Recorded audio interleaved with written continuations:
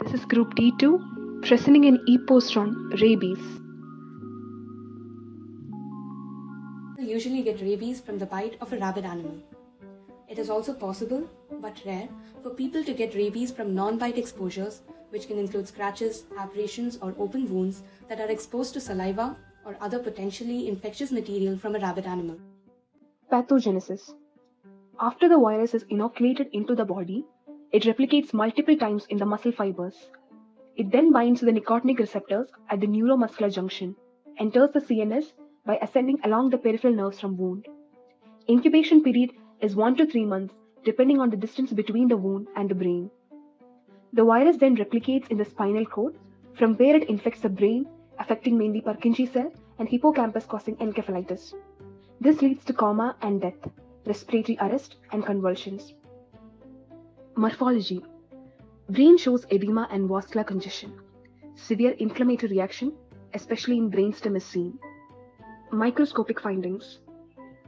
It shows Negri bodies, which are round, oval, and eosinophilic inclusions in cell body of pyramidal neurons of hippocampus and Purkinje cerebellum.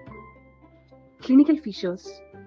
Prodromal stage, also known as non-specific stage, is characterized by fever and headache. Encephalitic stage. It is characterized by hyperactivity and agitation. Paralytic stage. It is characterized by muscle weakness, flaccid paralysis, contracture of pharyngeal muscle on swallowing leads to hydrophobia. Etiology.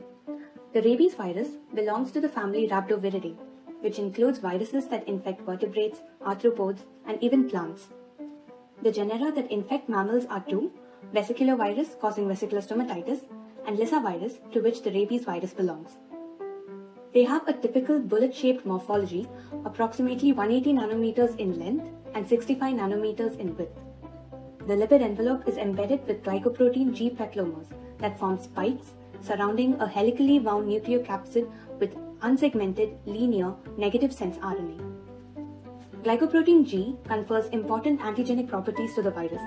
It mediates the binding of the virus to acetylcholine receptors in neural tissues and induces hemagglutination inhibiting antibodies and protective antibodies. The nucleocapsid protein also induces complement fixing antibodies. Immunization.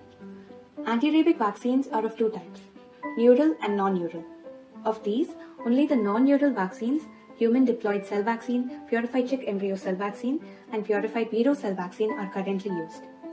Passive immunization is provided by equine rabies immunoglobulins extracted from hyperimmune horses and human rabies immunoglobulin, which is more commonly used. Laboratory diagnosis. The laboratory diagnosis of rabies can be done using the following. A sample of saliva is tested for the presence of rabies virus. CSF collected by lumbar puncture can be tested for the presence of rabies antibodies. Blood tests can be done to detect the presence of antibodies as well.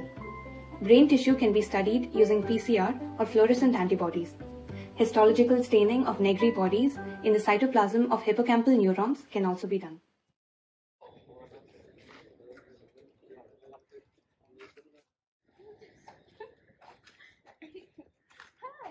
Hi.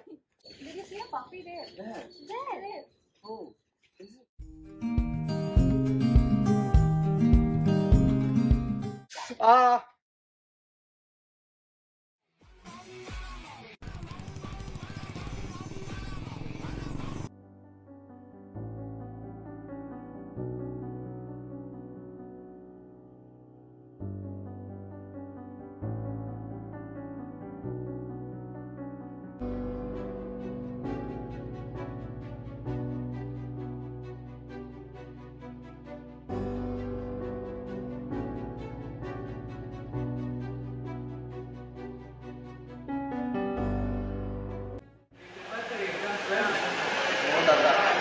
Is it? Clear heading. I couldn't spell it properly.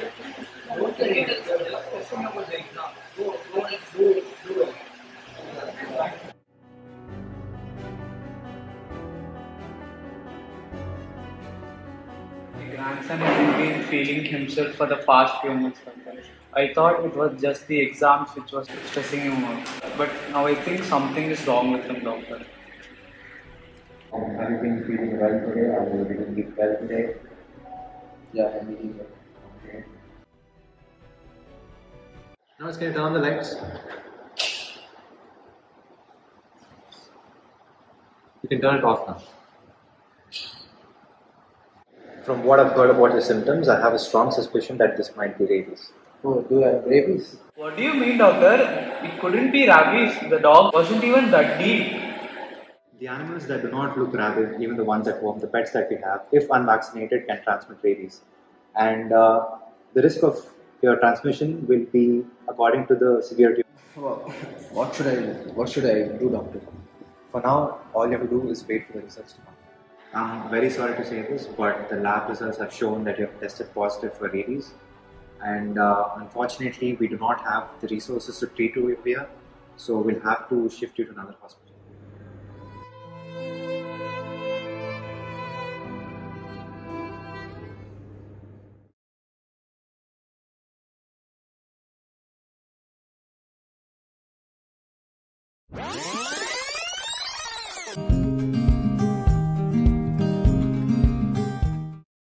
You guys acted promptly and came to the hospital. Can I please take a look at your wound now?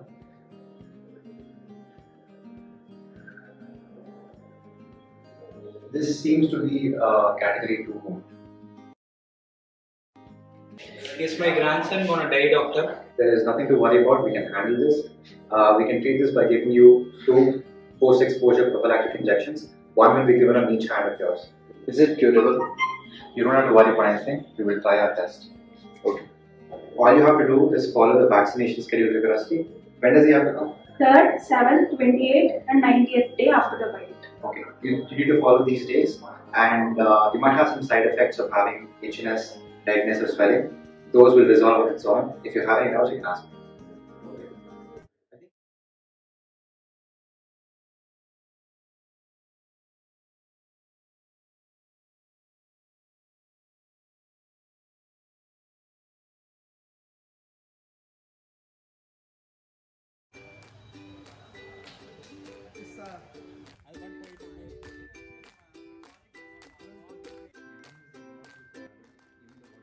Okay, fine. This is for me, right? Yeah. When you say start, I will start. Hospital, can I? No, please. Sorry.